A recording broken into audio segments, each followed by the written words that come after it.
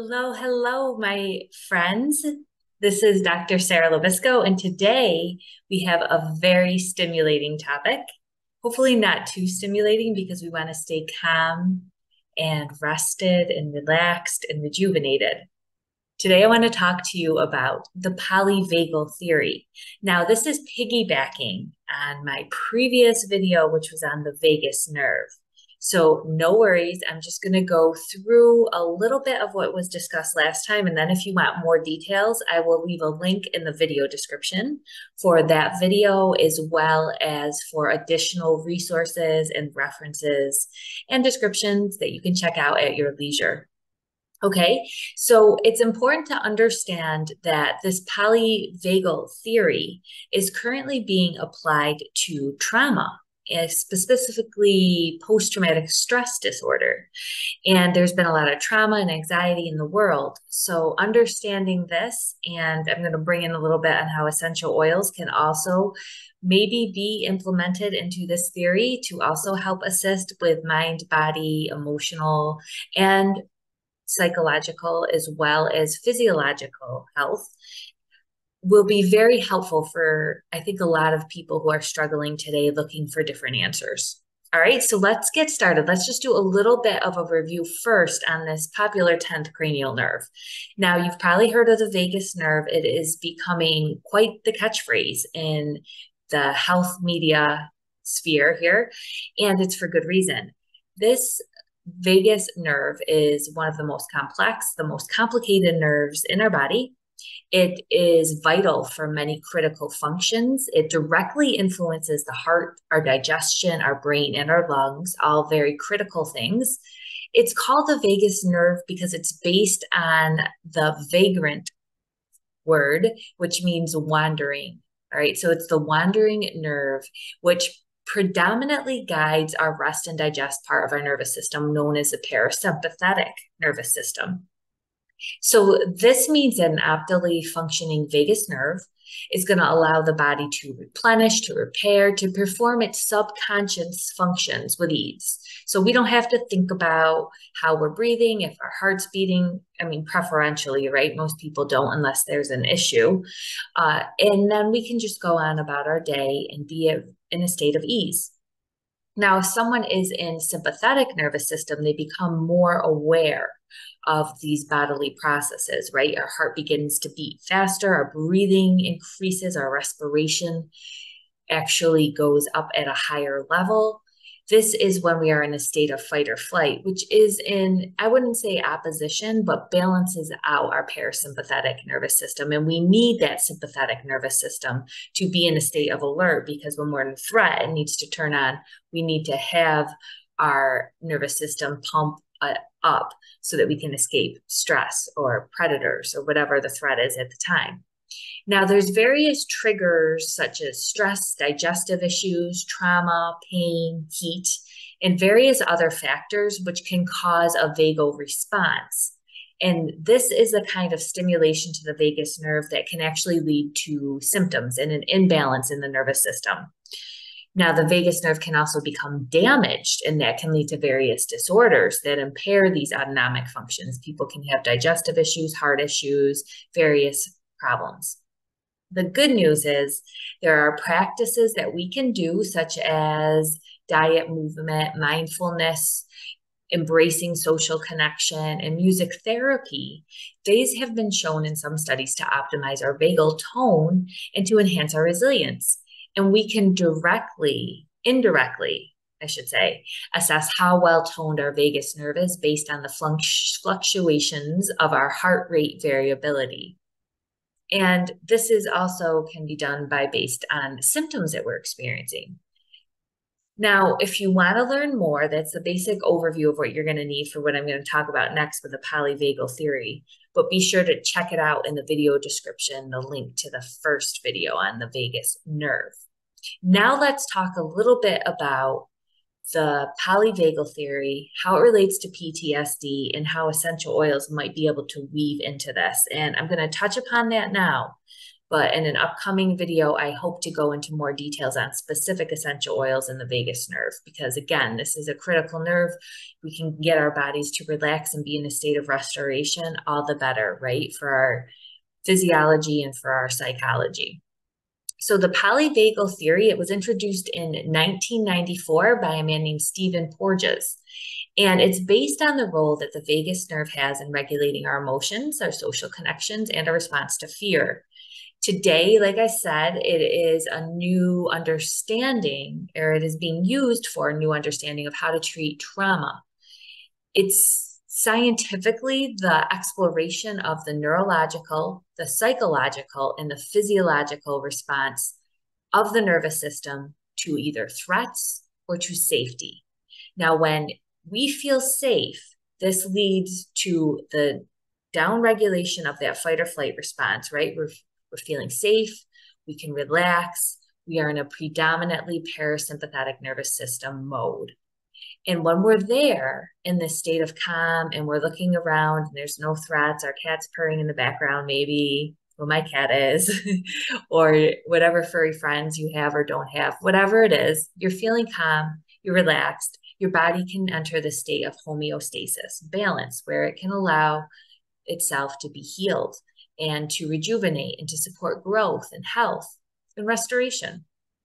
This is a form of regulation. It's based on this constant communication between what our brainstem is saying, right? And it's picking it up from our peripheral organs. You know, is something aching down here? How am I feeling? Is there any pain? And then our brainstem will communicate, everything looks okay. Like, looking around the environment and finding if there's any threat. This constant bi-directional response is happening, and that'll determine the level of safety that we feel. So we could go into a little bit of a soapbox and another tangent here about how if someone's in chronic pain and all that. But let's just say someone is feeling safe and they're feeling comfortable. When they are in that way, it's easier to enter into constructive social relationships. Just like little kids, when they have secure attachments with their parents, will go out forth and venture, feel that they have a secure home base to come back into so they can go out and explore. Similar, it's a biological drive, right, from our vagus nerve, this polyvagal theory states. Now, it's interesting because if we look at this from a neuroanatomy and a neurophysiology perspective, not just on a psychological perspective, we can see why maybe some of our treatments for trauma and anxiety and some other mood disorders aren't fully completing and helping people get into a state of remission and happiness and joyfulness and freedom, right? Because we need to look at all of these different pieces. So this theory is bringing this core sense of safety that we need to feel first to have these nourishing social relationships in order to thrive and not feel threatened and to go ahead and be growth, not just as a person, but also for our biological growth and health. So I believe that is a very fascinating concept. And there are clinical applications to this. Now, actually, whereas Mr. Porges actually founded this theory, there was a woman named Deb Dana that she put these applications into the therapy books. And she applied these concepts of Porges and his three key principles, which are hierarchy, neuroception, and co-regulation, into therapeutic exercises. And let me just go over those key principles because they're important to know when we talk about post-traumatic stress disorder. So first of all, if we're looking at hierarchy, that relates to three nervous system states. We have the ventral vagal state, which is the state of safety, where we can show up, communicate, and connect with others. We have the sympathetic state. Now that is your fight or flight energy state. It's mobilized for survival in dangerous situations. We have our dorsal vagal state. Now that's the state of shutdown. Somebody feels overwhelmed, they're numbed, they've collapsed, they're initiating this protective mode. Kind of think about when the dog or your kitty, it feels threatened and they go into the corner, curl up, and they're just, everything is just in this little ball of protection. Now, neuroception is a term that is used to refer to how our nervous system scans the environment. Remember, we have this bidirectional communication between our brainstem and our organs, and it's scanning the environment and it's looking for if we're safe or if we're in danger. And that determines these hierarchy states of ventral vagal, sympathetic, or dorsal vagal. There's this concept of co-regulation, which is the biological drive to connect with others or tribes in order to survive. And this persists throughout our life. So we have these different principles, right? Hierarchy, nociception, co-regulation, that help explain trauma and emotional states based on this nervous system hierarchy, right? Based on these three states. So if we say that someone appears to be stuck in a dysfunctional relationship or frozen, that might literally be true. They might be in this dorsal state where they are in a state of overwhelm, collapse, and shutdown because they're trying to feel protected. And when someone's in that state, it's hard to psychologically or cognitively talk to someone in that state because their nervous system has shut down. So anxiety from trauma, so something such as PTSD, that can be related to a sympathetic nervous system. So let's kind of look at how this relates to the polyvagal theory and how it's being applied to PTSD today.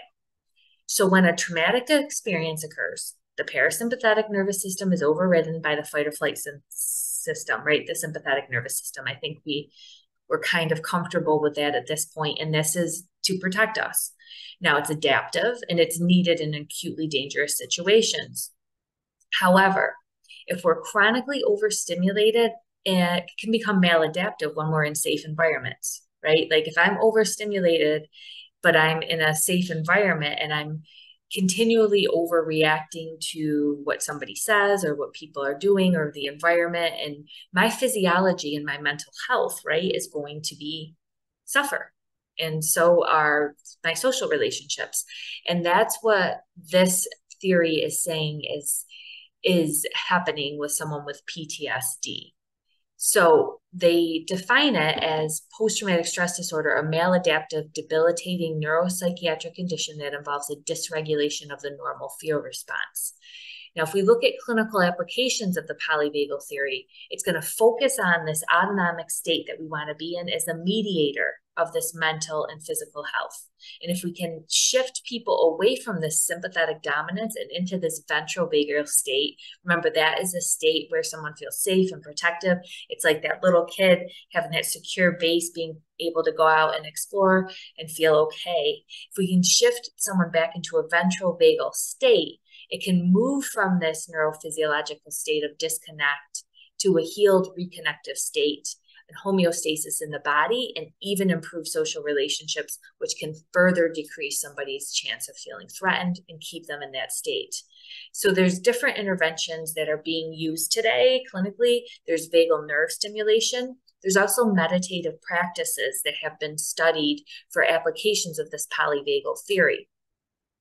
Now, according to the Institute of Functional Medicine, they did a beautiful overview of this polyvagal theory and post-traumatic stress disorder. They said that studies such that contemplative practices characterized by attentive regulation of breathing can activate the vagus nerve. So that makes sense. You know that the vagus nerve is related to breathing. So if we're being conscious of that breath, it can increase this respiratory sinus activation. And according to the polyvagal theory, it actually activates the ventral vagal complex, which can potentially promote PTSD recovery. That was a mouthful, but basically what I was saying is if we do these meditative practices, it can induce this ventral vagal feeling of safety state of the vagus nerve, and that can make somebody click out, not simply click out of trauma, but can help move somebody out of trauma, right? They can move out of this traumatic nervous system sympathetic state, move into the state of calm, and start to rebalance and enter the state of homeostasis, which can bring them out of this trauma state and bring about some healing.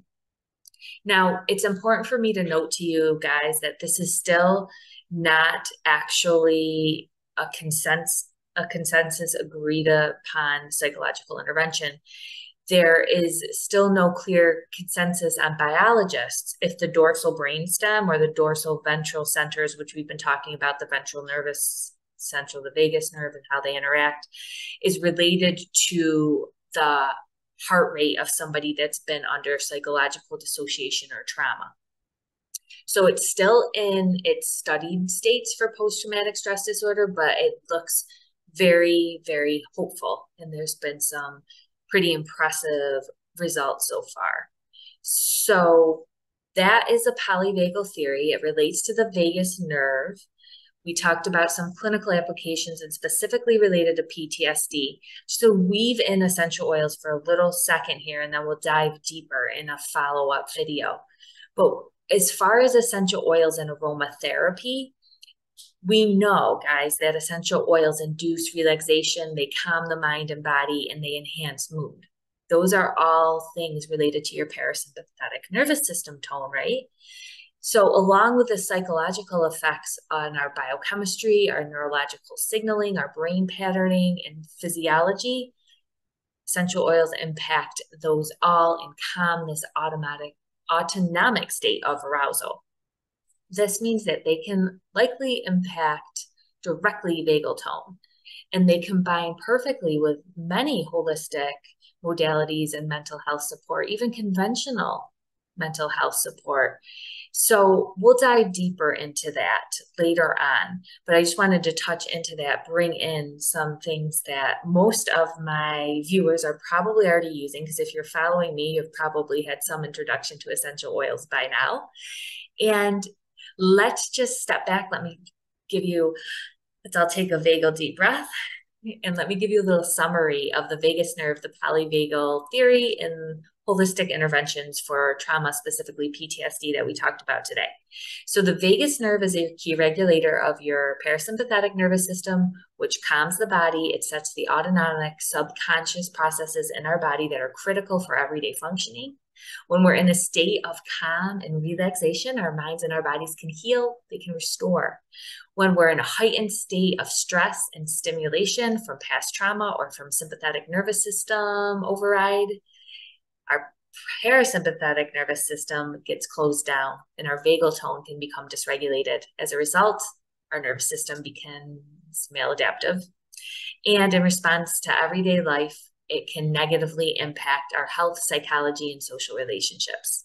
The polyvagal theory is a scientific study of the neurological, psychological, and physiological effects of feeling safe. So when one is free of threat, the nervous system can go ahead and relax, allow balance in the mind and body to enter a state of homeostasis, which can support growth, health, restoration, and relationships. Mindfulness, vagal nerve stimulation, and essential oils can be used as clinical applications to calm the vagus nerve and to assist one in healing from trauma. So there you have it. I hope that this video was helpful, my friends, and I hope that you can take this information and use it accordingly to assist you in feeling more calm and to reset your vagal tone.